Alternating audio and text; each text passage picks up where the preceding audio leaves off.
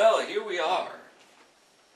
Kaboom, did you hear that? Yeah. Apparently down in Florida, it is customary to blow off fireworks on New Year's Eve. That was never something we did up in Mass. Of course, fireworks are illegal in Massachusetts, so I suppose had I gone over the border to New Hampshire on New Year's Eve, there would have been plenty of explosions. They started around 5 o'clock p.m. and have been going ever since. So, yahoo. Probably on Valentine's Day, I think that they blow off fireworks. They're completely legal. You can get them. Well, you can't get them in a convenience store that I've noticed, but there's plenty of shops specifically dedicated to them. So anyway, enough of the explosions. You'll be hearing them throughout this video blog. And yeah, I've done quite a few lately, including one that just was me testing this camera. As I mentioned, we're having some technical issues with the computer. It's reaching that obsolescence point. Every 5 years or more, computers have what they'll never admit, like the manufacturers, and will never say this, but there is something that we've noticed in the tech world as a built-in obsolescence. It's like cars also tend to have that 5, 6, 7 year, pretty much the length of the warranty. Yes, and because otherwise no one would buy new computers, new cars. I'm actually looking forward to buying a new computer because now they have this terabyte worth of memory that comes standard. A terabyte is 100,000 gigabytes. Can you imagine that? Like a gigabyte is 100,000 megabytes. You know, I mean, we keep upping the ante.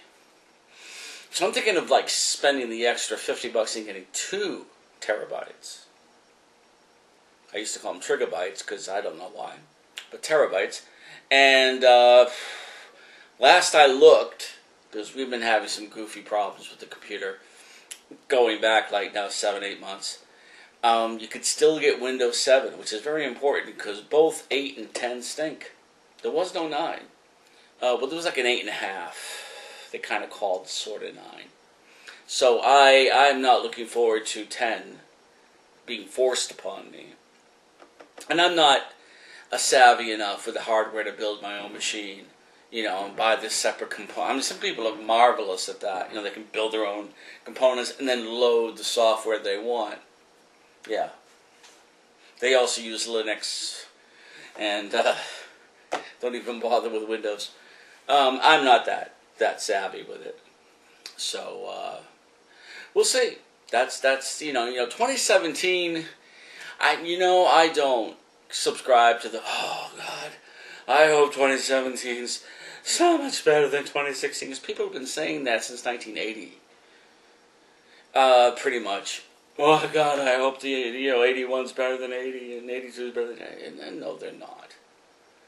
The same amount, roughly, of good and bad happening each year. Now, certain years you have tremendously terrific things, and some years you have tremendously bad things that's become part of the culture, like September 11th, 2001. Now 2001 obviously for that event alone was an absolutely horrible year, and 1980, John Lennon's murder made that whole year a major cloud.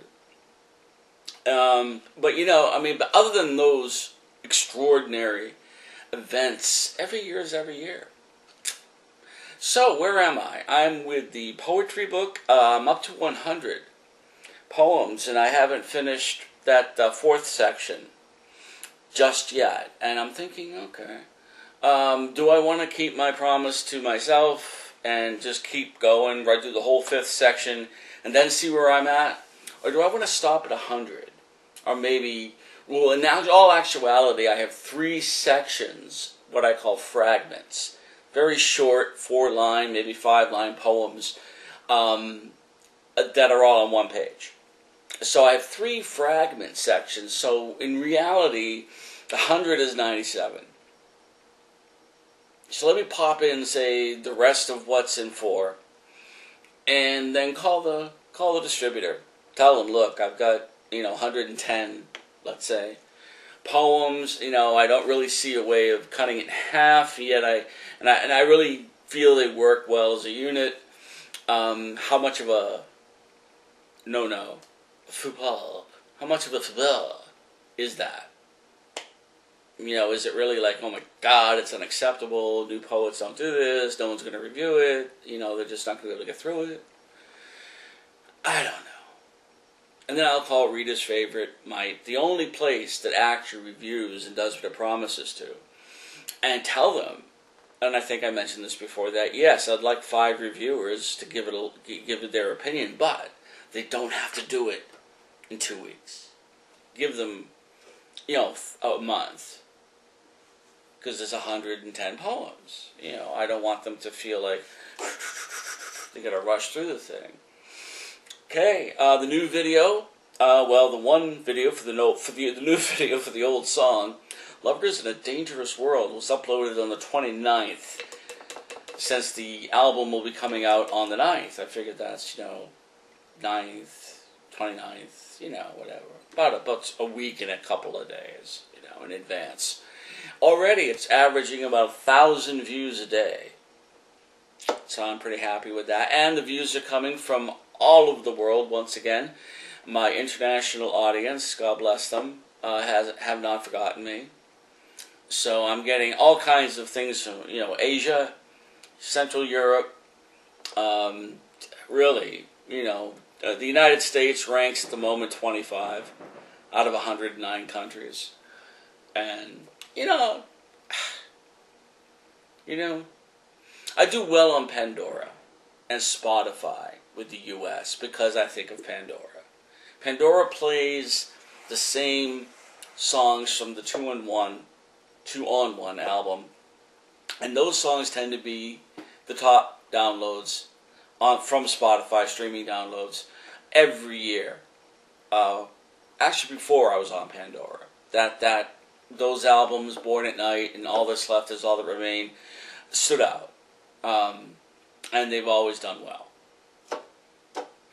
So, but Pandora, exposure, which is only in the U.S., makes the U.S. the #1 streaming download, whereas the videos are all over the world, with U.S. sort of kind of fitting in there, in 25 of the top, top 100, with the only 109 at the moment for the video. Again, it's only been up for a few days.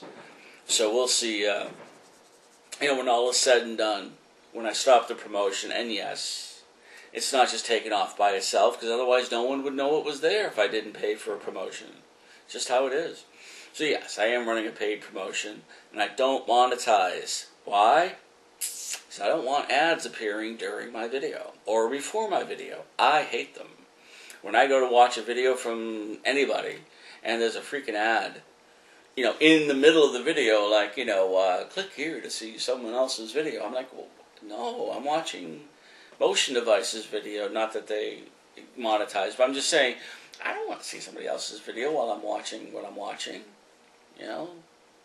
Really annoying. So I don't want to annoy people. So I don't make anything from all the hits I get. But that's just how it is. Okay, is there anything else pertinent? Not really. Well, I've got Nicole's, one of her Team Nicole supportive shirts. Even though she's leukemia-free, she's not out of the woods. She's not feeling at all very well. She hasn't detailed why to anyone, or to me privately when I messaged her asking her, what was wrong. I assume it could be just a cold. Like one of the other leukemia survivors, a girl named Becca. She had the flu. But her parents, of course, were really frantic because of the temperature that she had, and that was always a terrible indication when she had leukemia if her temperature went up. That could be a bad, like immediately emergency room thing. So I'm hoping it's nothing serious. Her birthday is coming up on the 11th. I'm sending this card, and I'm getting her a couple of music CDs from the Now that's what they call music collection. So God bless her. As always, she's my inspiration to keep going, because she kept going when really she didn't feel like it. She kept going. And I could really say all of them. Nicole stands out to me because I became close to her and her mother and writing and talk, really, more than the others. But, Becca Boo, girl who calls herself Rockstar, doesn't use her real name. Her mother didn't want her real name known, I guess. Another leukemia survivor. They all kept going and kept fighting. And I'd also like to say a shout out to Ellie Walton. She's a little girl, 4 years old, has had 10 brain surgeries, and now she has the cancer in her brain has moved to her brainstem, and that's it. Doctors can't do anything else. So a prayer vigil has been started for a miracle, because that's what it will take. 10 surgeries. She's still, according to our medicine, she's going to die anyway. I can't tell you how angry that makes me. Anyway, have a good one.